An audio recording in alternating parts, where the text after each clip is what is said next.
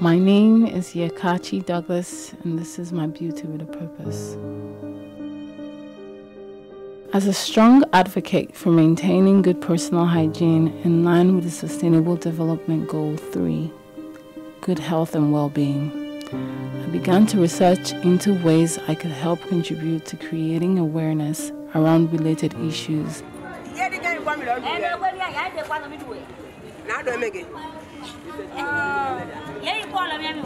and also providing solutions to the issues these problems might pose on the society as a whole.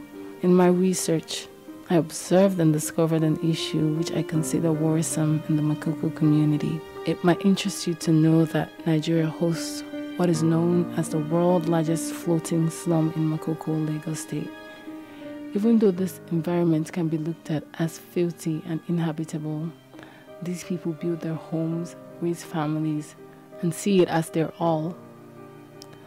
The population estimate varies wildly from 40,000 to as much as 300,000. Nobody knows. There is no credible data available. The air here is very polluted as a majority of the city's smoked fish comes from here. Waste management system here is non-existent. The water is bad and there's no proper infrastructure. It would be very difficult to nurture a proper personal hygiene in this kind of environment. It would be almost impossible to contain an epidemic of Ebola in this kind of community. It could cause a serious pandemic and be a serious threat to the health of the world.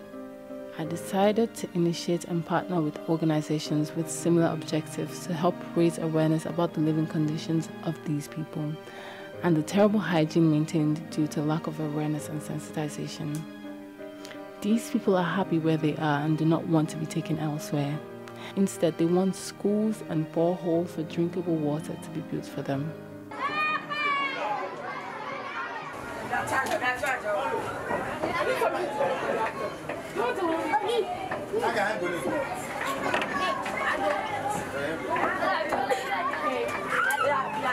So who here does their mother tell them to brush their teeth and take a shower? All of us, even me too. So now I'm going to tell you how to wash your hands properly. This is a hand sanitizer. In the case when you don't have water, you can use this. Thumb,